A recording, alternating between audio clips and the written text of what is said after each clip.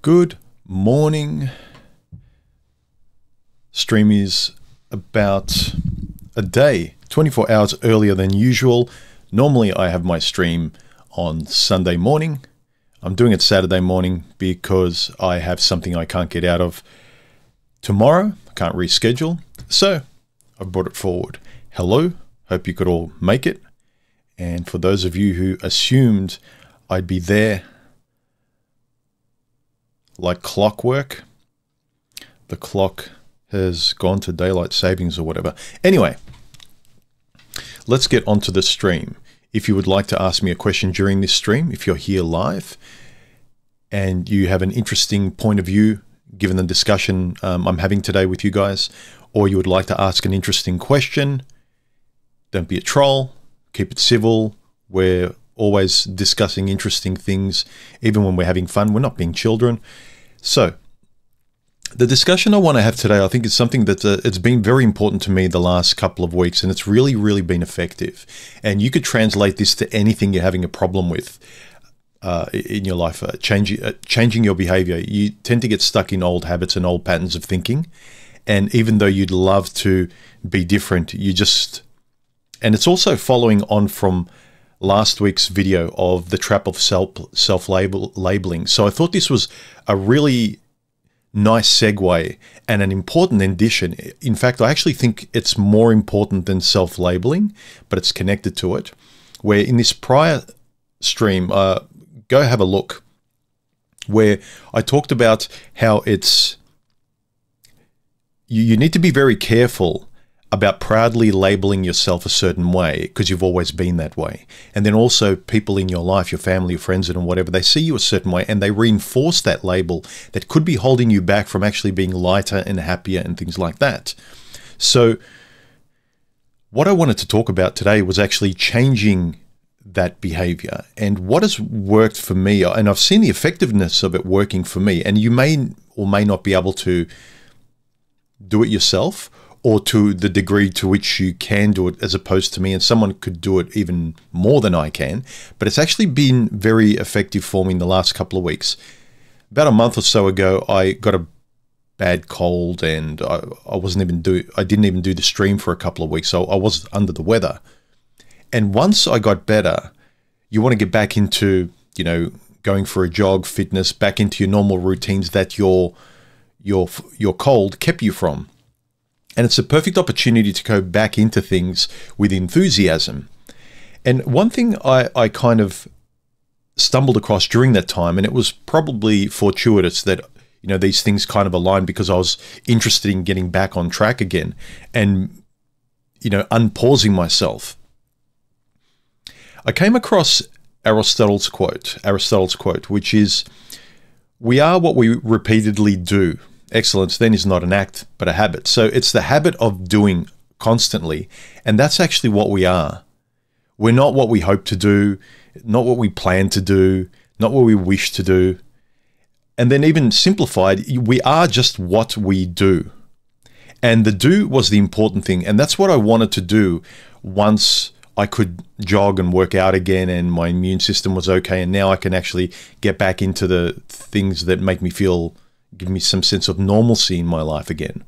And the do part, if you whittle down Aristotle's quote to we are what we actually do, not what we believe we can be or who we wish we can be and this higher version of ourselves and the best version of ourselves that never gets realized, but the actual actions that that person does. And I realized when I started to get back into my actions, jogging, working out and things, and not just doing them lightheartedly, but setting a time and schedule and doing them habitually, just like I have a shower at night and brush my teeth and do all of those necessary things. And what I found was that if I just focus on the doing, things got much easier.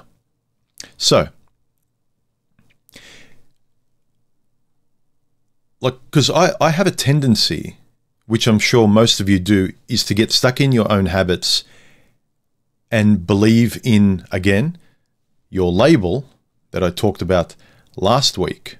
your label of who you are, and you're very proudly that, because you have a sense of who you are. It's really good you feel good knowing what you stand for, who you are, whether you like chocolate or vanilla, coffee, tea, all of those things. There's a sense of clarity and security when you actually know who you are, like yes, no. And I've talked about this, standing up for your values and having boundaries. But sometimes the boundaries and values we set upon ourselves and the labels we have of ourselves, like I am this, doesn't actually serve you really well. Because those of you who are fine, I'm not telling you need to change, but for a lot of us out there that we're sick of looping the same patterns and we wish we just could get up in the morning or lose weight or be more confident or this or that, and we're just saying, well, that's just the way I am, I can't do that, I'm not that kind of person. Easy for you, you're naturally like that. Maybe they're not. I would say most people aren't naturally that way. I think the people who are confident and can speak, they're always practicing that mechanism, and they can tell you what they do and how they go about it. It's not just the self-belief that's just magically happens.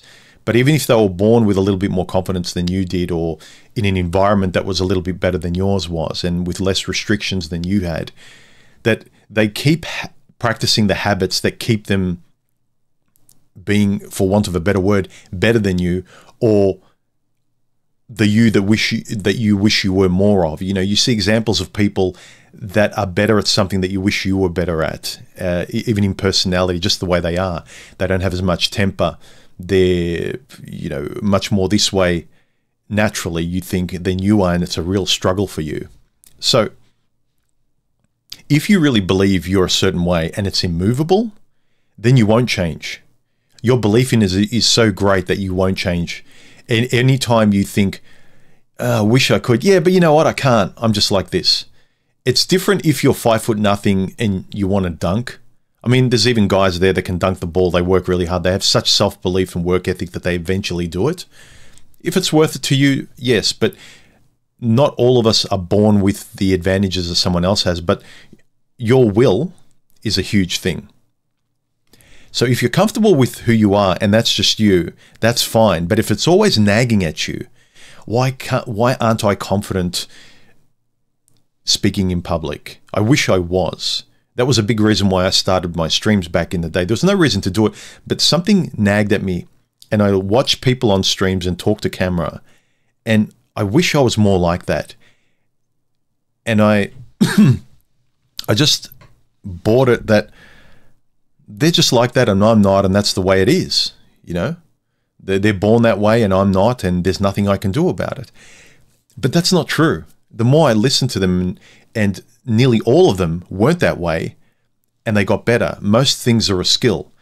I've talked about relationships. You stumble and fall naively, and you learn, and then you do something different or better, or you avoid things, and instead of taking a left turn like you did in previous times, you take a right turn this time. So there are ways of doing things differently, and therefore you learn. And some people never learn. Not often, but every now and then I'll get in the comment section that I've changed. And I actually think change is a great thing. But a lot of people don't. I stubbornly sometimes resist change because I believe that's just the way I am. Can you see how this reinforces you not changing? So I've done this too. Sure of myself in various opinions, over-intellectualize things, and I stand firm in those convictions because they give me security in life. We all want to feel safe, know who we are, know what our yeses and nos are, but sometimes they're locked in place that we can't be flexible or sharpen those opinions and get better in those things. For instance, if you really believe in something in a black and white way, in a very religious way, what harm is there in discussing with someone, what if? Can I question it? Can we ask the question? And if you're like, no, that's blasphemy, you cannot even talk about it in a different way, and you shame the person down, that's saying you're really insecure about that point of view. So changing your own perception of your own label and how you think of yourself, I think, is a not just courageous, but shows a degree of intelligence. And a lot of us out there, me included in the past, and I'm not putting anyone down, and you're all perfect snowflakes, okay? But there's a lot of people that think they're more intelligent than what they are. And I'm not putting you down, but just look up the definition of it. Intelligence isn't just how much you know or how much you're sure of something. Intelligence is the ability to adapt to something that's not working and how quickly you can change to something else. Not do the same thing over and over again. So intelligence is the rate of learning or rate of adaptation to something. So you do something, doesn't work, you hit a brick wall. You do something again, you hit a brick wall. You do something like, you can do it 10 times, but the intelligent person hits the brick wall, they change their tactic. They might do it a few times where they've changed their tactic around it in every way and they think there's no point doing it. Fine. You're intelligent enough to have tried everything possible, including changing your own attitude, and it's not worth it. For some other people, they might have, environments and things that they can do that they've got advantages that you have. But there's so many people that give up and they think they're intelligent because they've read something that confirms their biases of who they are, who they want to be. They would rather not try. They would rather not have courage. They would basically rather not try and not try something that would make their lives better and happier. So most people out there, including myself in various degrees, we're not as smart as we think we are. If intelligence is the rate of learning and adaptation, I am really dumb because I've learned my lessons very late in life. There are guys in their 20s that have switched on. I can have a conversation with them and I think they're on my page now.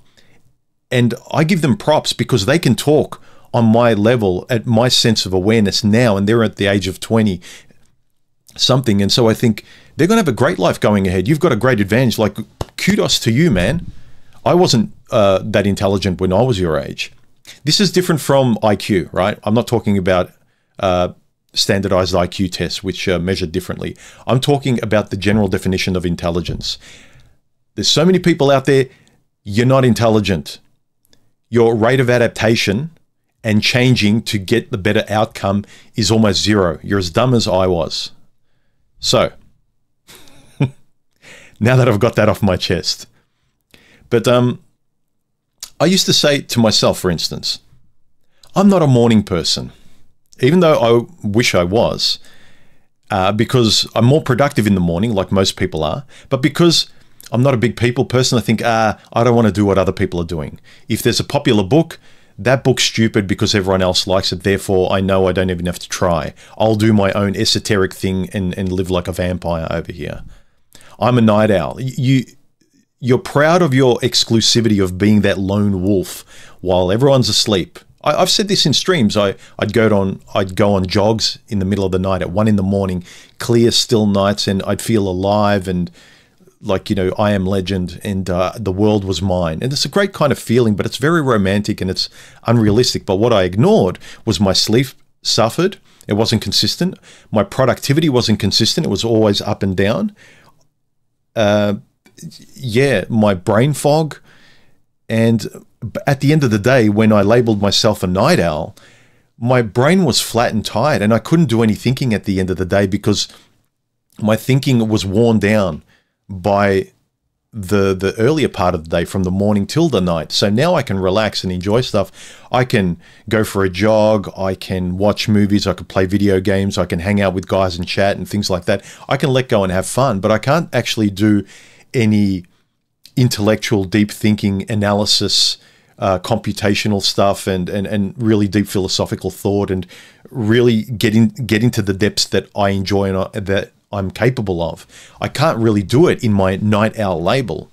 So again, I can either ignore it and keep doing the same thing over and over again, as Einstein said, and be insane, or I can, as I mentioned here, Aristotle's a better, more constructive example of you are what you do. It's not what you think.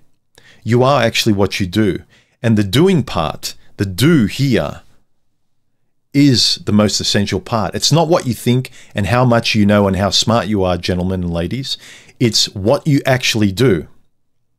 So after coming to this realization, this is what I asked myself after, my cold was over and I wanted to get back into things. And fortuitously, I found this quote by Aristotle. I didn't find it. I was reminded of it. I've known about it for a while.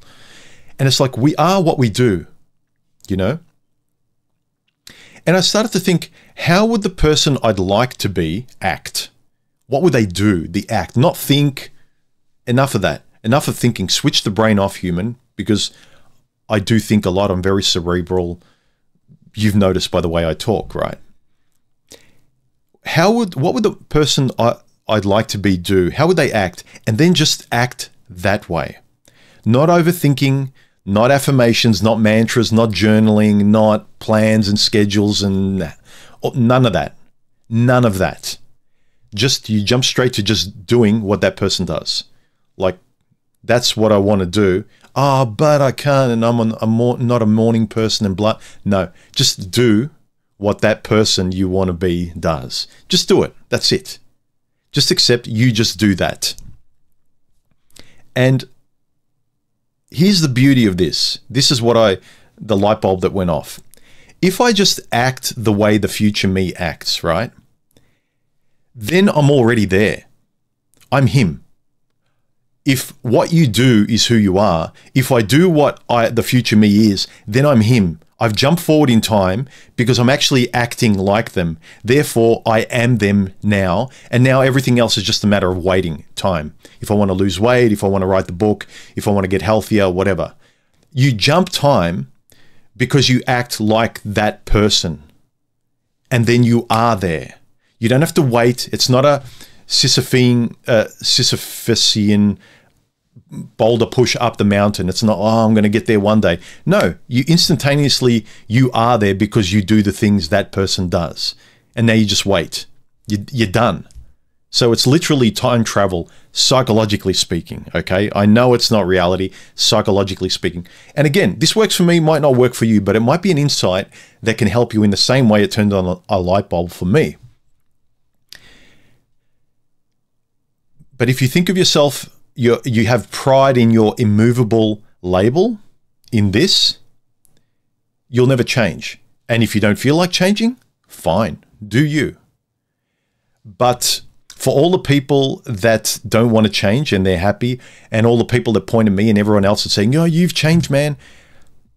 Who cares? My life's better because I have changed in ways I wish I would, and I have changed. Whatever it might be, okay? So my solution, again, just to reiterate, and then I'll get on to your questions, is if you must see yourself in a certain way, if you must label yourself in a certain way, as in believe in yourself in a certain way, no, this is just the way I am.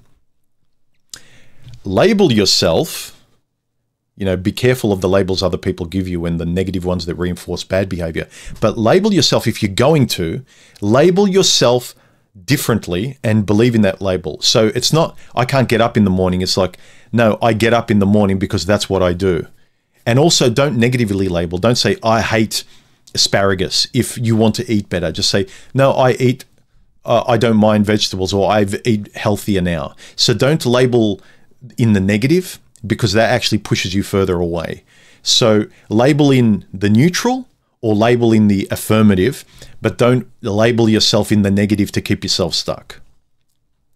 Now, label yourself as the person who actually is that way now, because what happens, gentlemen and ladies, is that the evidence of you habitually acting the way you should, you are that person, and you just act the way, regardless of how you feel. I don't care how you feel. I'm talking to myself now. However you feel, and I realize people's circumstances are different. There are some comments I've read that I know you can't change as easily as I can.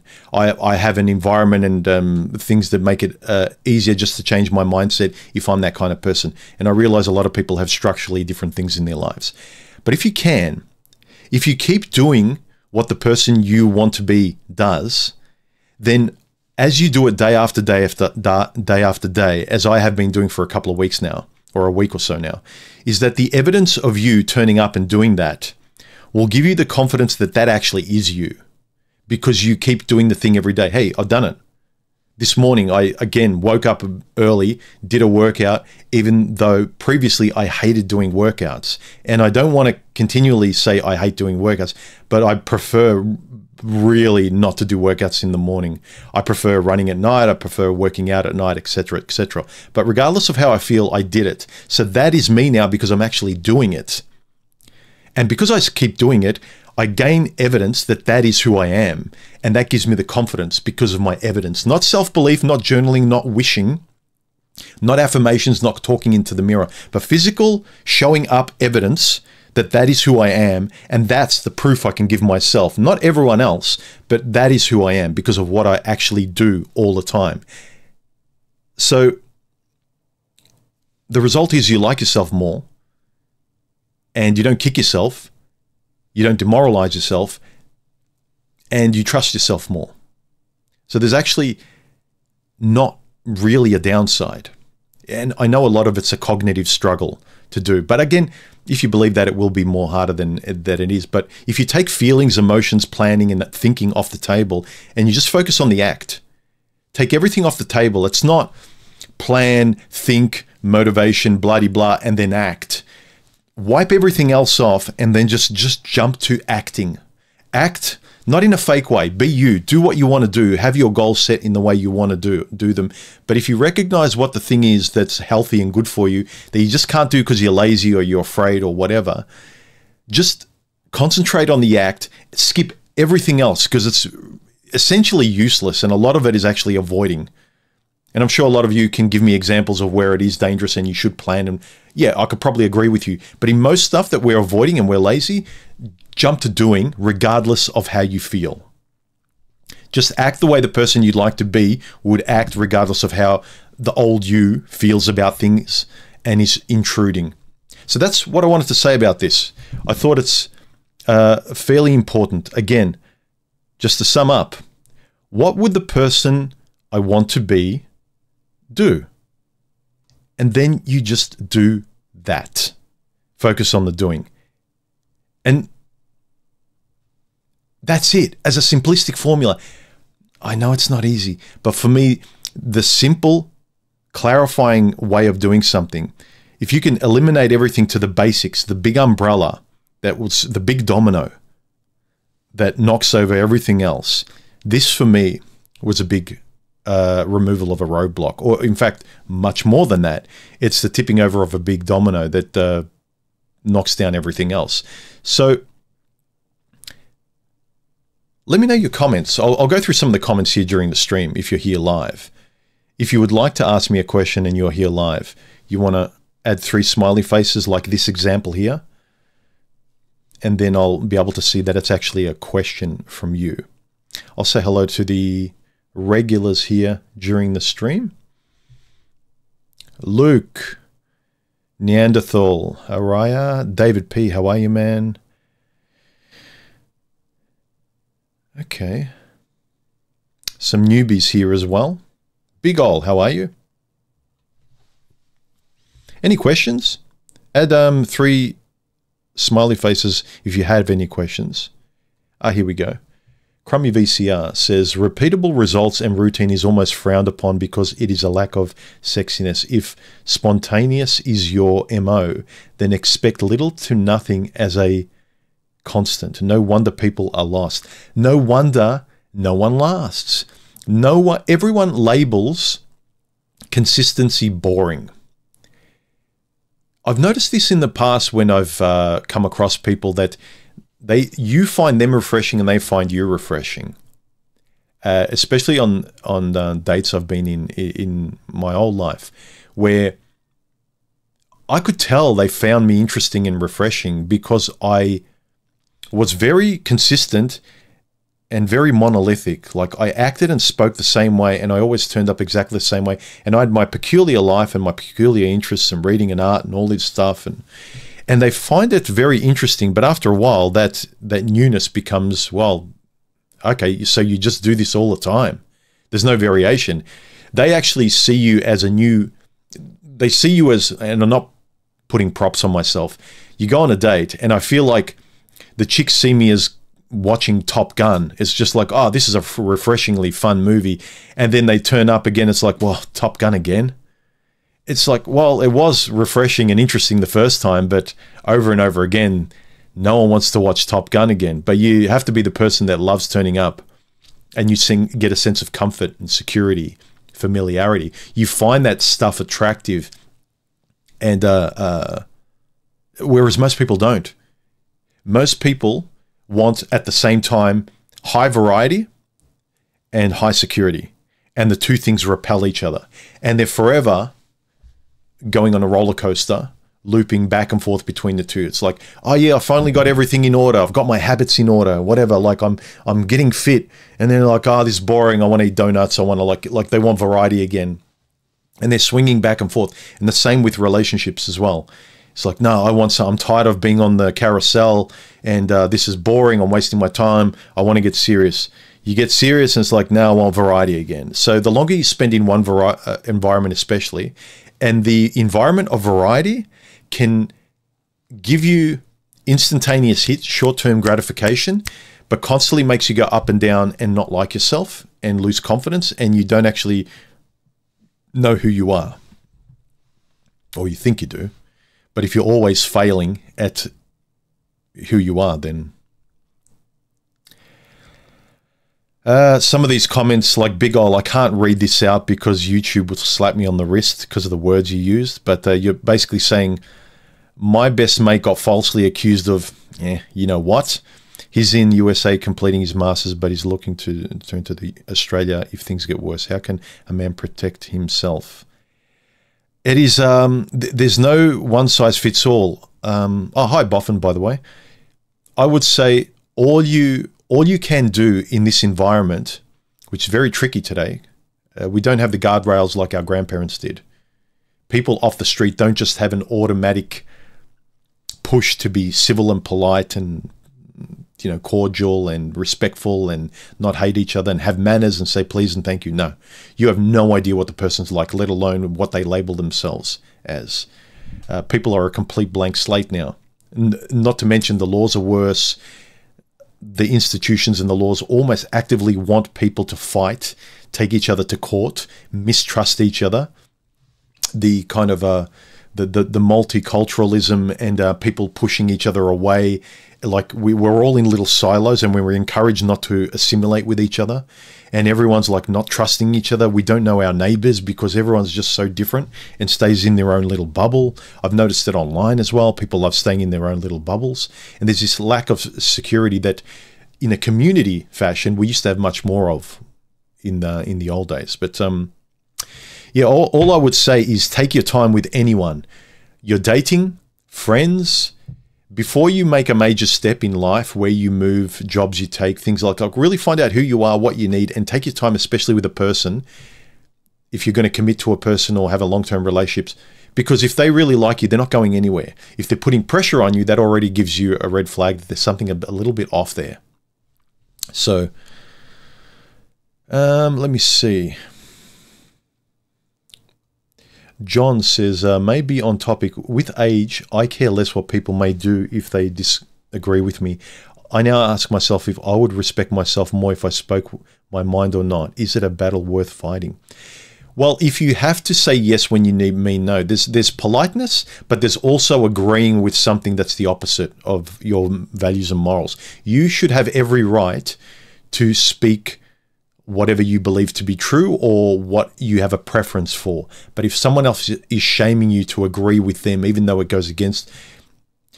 I keep encouraging all of you guys to learn how to speak and communicate your thoughts as best you can, because you should be able to, and you have every right to, in a conversation when other people are communicating their thoughts and you don't agree with them. We hear it in the media. All the snowflake people are talking about their point of view. It's just that I'm somehow not allowed to speak my point of view, but everyone else is allowed to speak theirs. It's the same when you're in the company of family and friends. If they all talk a certain way and you would like to offer another point of view that's respectable, eloquent, things like that, and they just shame you, there's no actual objective wrongness in what you're saying or your point of view. They just don't want to listen to you. Again, they either label you a certain way, you're supposed to talk this way. It's like, no. this is rude behavior. I listen to you. I have something to say, or, you know, I want you to see my point of view or who I am. So it's not a battle worth fighting, John, if the other person isn't playing tennis back and forth, if they're not respectable, if they're shaming you and they're rude, and they basically won't be nice to you or won't listen to you and won't hear anything you have to say unless you talk and act like them. They want a mirror. If they want a mirror and they're rude and they won't see you, then it's a matter of walking away. Crummy BCR says, I've been seeing an aggressive rise of people lashing out when posed any question to them, like they are fitting out or something. I think people are way over medicated. This is fallout. Possibly. Vince Barletta, thank you very much for the super chat donation. I really appreciate it. He says, thanks for it from a 20-year-old trying to figure it all out. I appreciate it. Aside from entertaining ourselves, like everyone likes to watch entertaining videos that make you feel good, where, you know, women are bad, men are good, men are bad, women are good, like this, the left is bad and the right is good, or vice versa, and this is bad, and you can feel good by slinging mud, or you can actually feel better long-term by fixing your problems and thinking a lot better, instead of being entertained by reality TV. Ah, cool. Thanks, Luke. My sounds and visuals are coming in loud and clear. John says, Human did say this is one of his traits. Which trait was that, John? Maybe you can elaborate. Okay, I'm just going through and seeing what other comments there are, if any. Any super chats? If you are here live and you would like to ask a question, make sure you add 3 smiley faces. Just so I don't miss what you've said. If you super chat, I'll definitely see it. Okay. Rayleigh says, no one loves asparagus. Well, say you know it's going to benefit you. I think you should at least try and be neutral about it and not hate it, not resist it. Sometimes we over-amplify that we hate something when it really could be seen as a neutrality. Because if we hate something, we really push ourselves in that direction, further away from something that should just be nothing. If something's healthy for you, physically or mentally, why do you hate it? Think about that.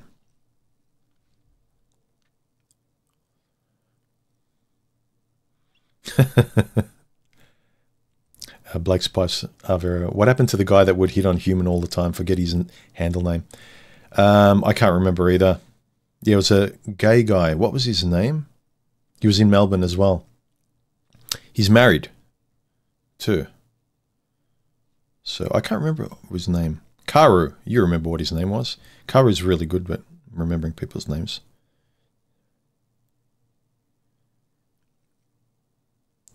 Yeah, he was afraid of his husband cheating on him, yet he was hitting on Human. Good point. I think I mentioned that to him as well. And he was saying, no, I'm just having a bit of fun with you. This is banter, Human. I'm not really, you know, we're never going to meet. And so, well, I can't remember what he said, but I think, yeah, you're still flirting.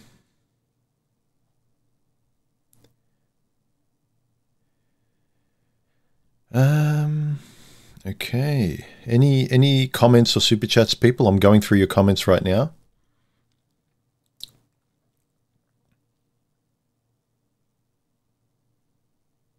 Vince says, my girlfriend admitted she was a willing mistress for 2 years. I like to think she's not that person anymore, but I'm a bit worried. Thoughts? Spend enough time with her where you convince yourself otherwise. Can you live with it? Is she being honest? I think time will tell. If you pay attention and don't excuse bad behavior, if little red flags pop up and you don't question them or discuss them directly and resolve them, and if you just think, that's nothing, that's nothing, that's nothing, spend enough time and get the truth out where you can convince yourself that the person is consistently who they've shown themselves to be over a long period of time. And that's the best you can do. At some point, If you, for instance, if you're a person who wants kids, right? In this environment today, or any environment, but particularly today, where you can't really trust people like our grandparents could socially. Like there's not that guardrail, there's not the social script. Men and women liked each other much more back then, respected each other, and there wasn't the politics involved in social life the way it is today. It's just so much bullshit involved today.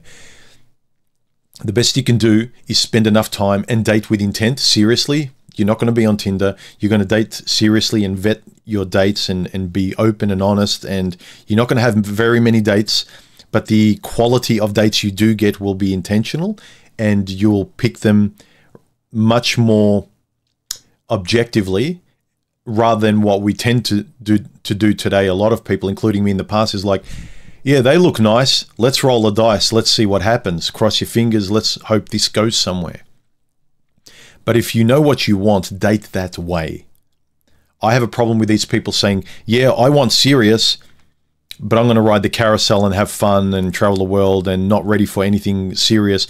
But if something hits me in the face, if I win the lottery and someone drags me to serious against my will, then yeah, I could be serious. No, you won't. You want to be casual. You want to have fun. You want to enjoy that time. You want to buy that ticket and take that ride. And while you're on that ride, that's what the ride is. You either decide to get off the ride and get on a new ride and date differently and think differently and be differently, or if you're just sitting there waiting for luck and a lottery win, whatever it is. I talked a bit before about your labels and how you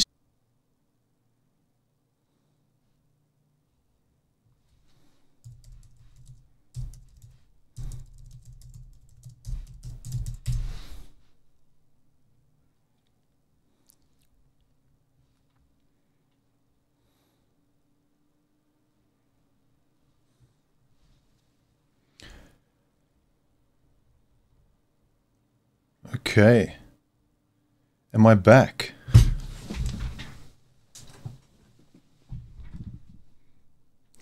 What the hell's going on?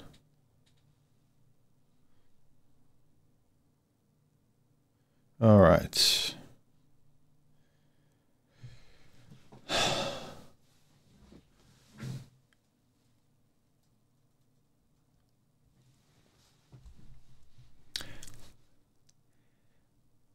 What has happened? What has happened? Everything's just gone balls up. Anyway, guys, I had a power outage. Not my fault.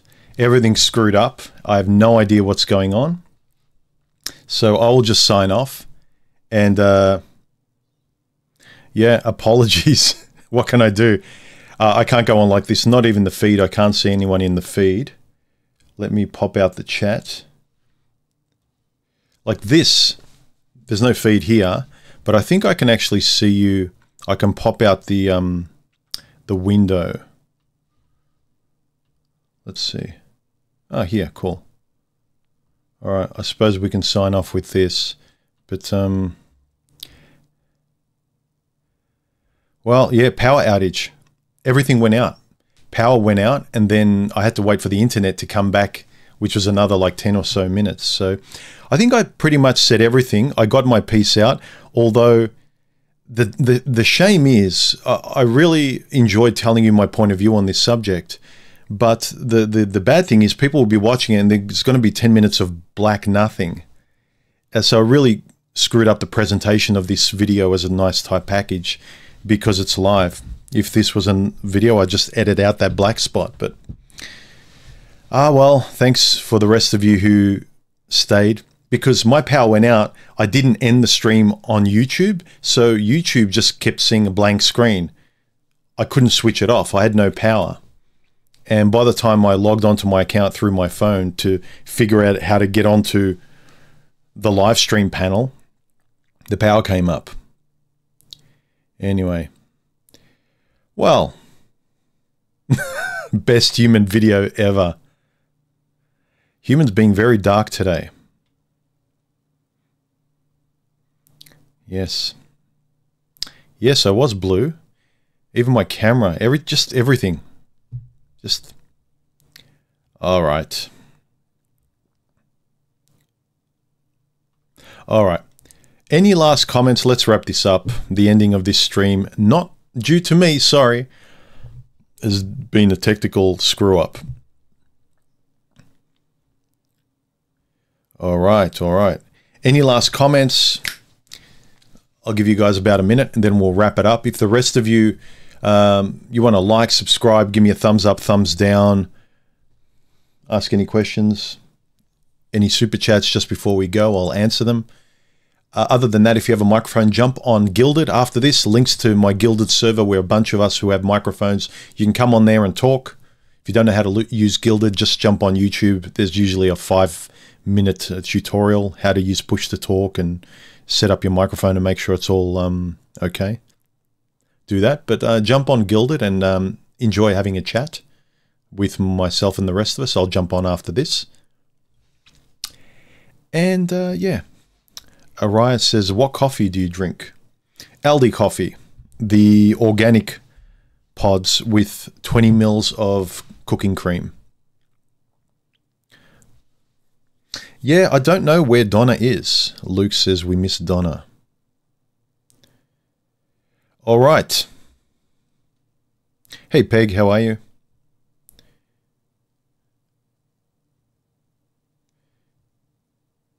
Okay.